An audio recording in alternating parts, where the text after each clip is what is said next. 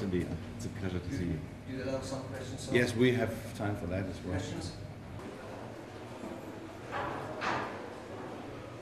The status of Kosovo is coming up, so we thought now it's different. We know that it has been postponed, and we have had a discussion concerning this issue today. And of course, being a Minister of Defense and being a member of the alliance NATO, we are of course very.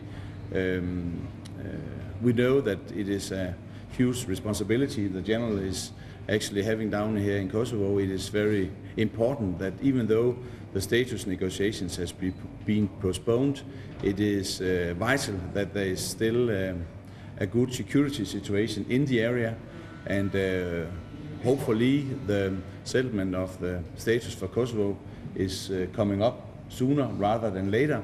But from my responsibility, responsible for the security in Kosovo together with UNMIK police and KPS, we need the decision as soon as possible, or as otherwise stated, sooner rather than later. And that's all I can say at the moment. I also Thank you. Thank you. Thank you. See you. Good to see you. When are you going?